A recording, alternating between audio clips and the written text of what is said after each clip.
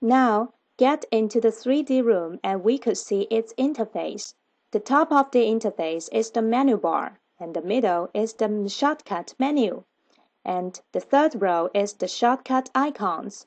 On the left side is the window of product layout. The largest area in the middle is the join area. We could simulate the process from a view angle and perform some operations like move, spin, pan, etc. Specify a point here. You can move upward, downward, to the right side, and put to the left side. Simulate from a visual angle, move upward to increase the distance, move downward to draw closer, and you can also turn left and turn right. On the drop-down menu here, we could change the view angle.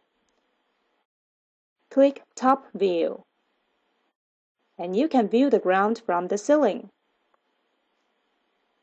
Then, click the Wall View. Select the proper wall, and you can see the stand image of the wall.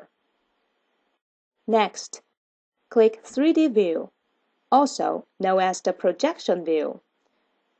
Click Last View, and we can go back to the original image. Also, we could change the default setting of view angle. The default setting is Move, and we can adjust it to Elevate. Elevate means the upward and downward perspective. And Spin means rotate to the left and to the right side.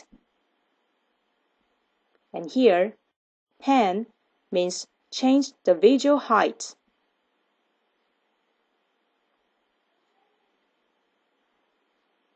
And Zoom refers to the distance of the room.